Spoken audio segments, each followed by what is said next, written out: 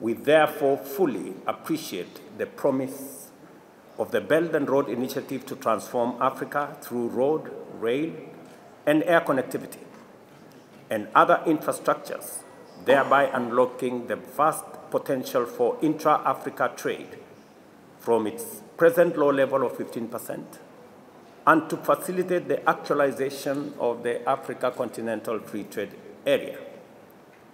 This will enable Africa to unleash its huge manufacturing potential by deploying our enormous renewable energy assets and significant mineral resources to power the continent's ambitious drive to sustainable growth and inclusive prosperity.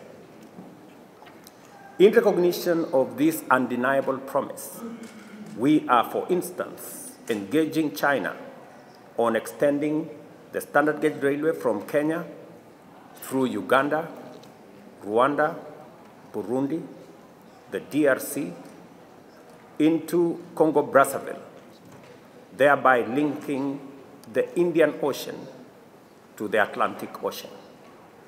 When it is finally implemented, this single project under BRI will deliver for our nations and peoples unprecedented transformation.